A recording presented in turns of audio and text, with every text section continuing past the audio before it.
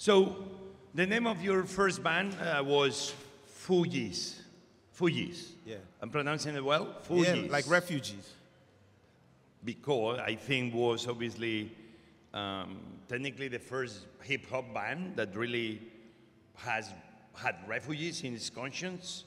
So how people began responding to that identity? You were already a hip hop artist that called the band with a lot of intentions of you wanted to be giving light to the refugees. Yeah, so I know Lauren is listening, Mrs. Hill, and Prize, my other two band members of the Fugees. So I want to make sure they're listening. So I want to make sure that I break that history. I want to break the history straight. So before the Fugees, we were called rap translators.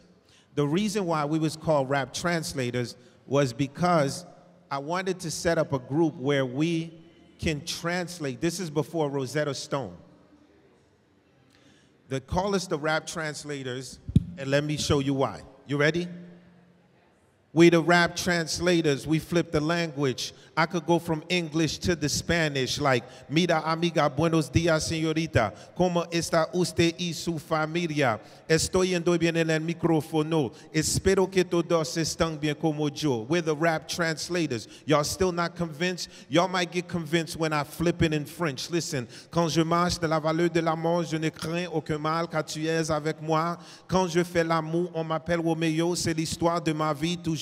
Listen, Americans say how you doing, German people say wie geht's. When I go to Germany, they say wie steht's. So we literally can rap in like 20 different languages. So that's why they call us that was the, so, yo, and this, dude, this is like before Rosetta Stone, right? Before the translation. So we've always been aliens in our own kind.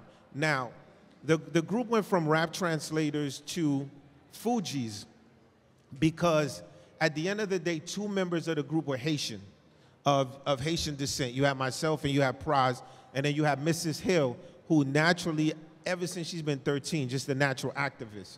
And what we wanted to do was we had to create a voice for those that didn't have a voice, right? And what we wanted to do in hip hop, what you do is you take something that people put a stigma on, and they make it look so ugly and so negative and so ill. And we take the word and we make it fly. Fly translation, we make it a beautiful thing. So the message of the Fugees and the refugees, we wanted refugees all around the world to know, when you hear this music, I don't care if you're in the bottom of a hut, you're getting on a boat, you know, you're in the club, wherever you at, you're a descendant. We wanted you to feel that your voice was heard. And that's how the group got the name. The group was named Refugees, but there was a rock band called Refugees, so we couldn't call ourselves Refugees. So then we made it short and called ourselves Fugees. Yeah, Fugees. Yes, sir, yes, sir. That's a good one. This episode of Longer Tables is sponsored by State Farm. When you get a new car or a new home, the first thing you might find yourself saying is, I cannot believe it, or this is incredible. But what you really want to say is the one thing that can get you the help you need. Like a good neighbor, State Farm is there. State Farm is there with the coverage you need for your car, your home, and even boats, motorcycles, RVs, and other things that matter to you. With a State Farm agent, you know someone is there to help you choose the coverage you need. With so many coverage options, it feels good knowing you can find what works best for you and your needs. And when you need ways to get help, State Farm gives you options there too.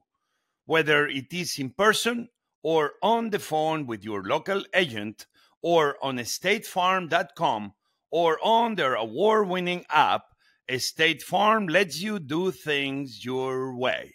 So when you need help protecting the things that matter most, remember to say, like a good neighbor, State Farm is there. So you've been making music for decades.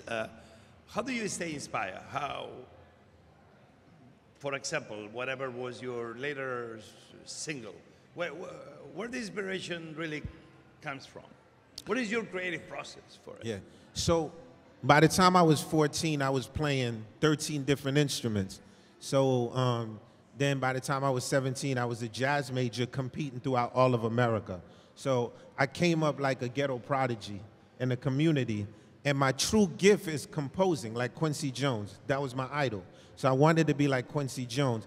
Now, I never wanted to be famous, right? So in school, I hated like I like two curriculums. I like social studies, anything with politics I like, and anything with music I like. Everything else I didn't like. So in that process, I said, man, I got to get a job in America. And one day, I was smoked out. You know, I was smoking a little ganja. And so I'm a hippie. So, peep this. I'm barely 18, right? I'm 17 something.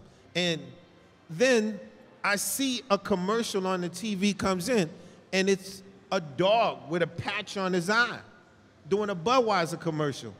And I said, what the fuck? If a dog could be famous in America, there's no way I ain't gonna be famous. The dog was, I think it was called Spud McKenzie, and it was the Budweiser commercial. So I said, in order for me to be famous, I have to make people famous. So I wanted to be on the side of Quincy Jones. So that's why I'm on the side of the composer. So I stayed inspired by the world. I'm never inspired by one thing. I'm inspired by Brazil, Africa, India, Nepal. So the inspiration for me comes from the human. So that's why it's endless.